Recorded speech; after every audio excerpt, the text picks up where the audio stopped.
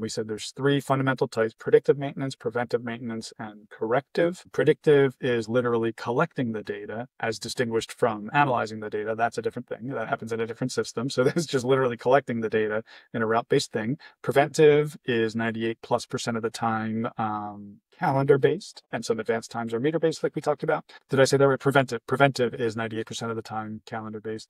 Corrective is everything else. An operator walks around, he sees a thing leaking, he says pump 27 is leaking, or this pipe spool is leaking, and he puts in a request for work. And so basically corrective is everything else. It's just the stuff that comes up that needs to be fixed, that you weren't tracking, it wasn't on a PM.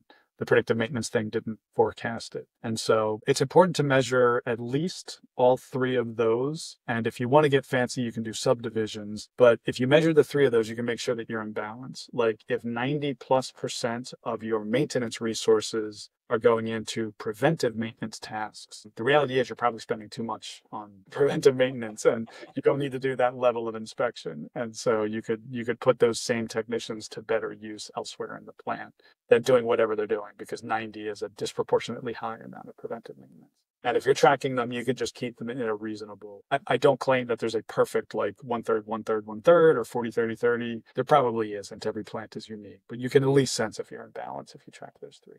So the other things to keep in mind about the work order is if you think about what you need to implement a particular piece of work, that logically guides you to like all of the pieces of a work order. And CMMS terminology, when you plan a work order, that means fleshing it out with all of the information that it needs. But that always confused me. When I heard somebody say plan a work order, it evokes like calendar-based stuff to me, which is not what it means.